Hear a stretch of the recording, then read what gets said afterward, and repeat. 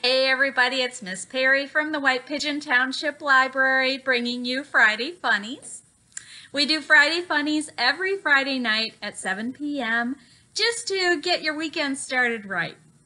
Here is the Friday Funnies for this week. A man went to visit a friend and was amazed to find him playing chess with his dog.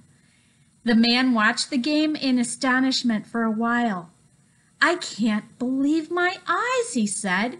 "That's the smartest dog I've ever seen." "He's not so smart," the friend replied. "I've beaten him 3 games out of 5. Get it?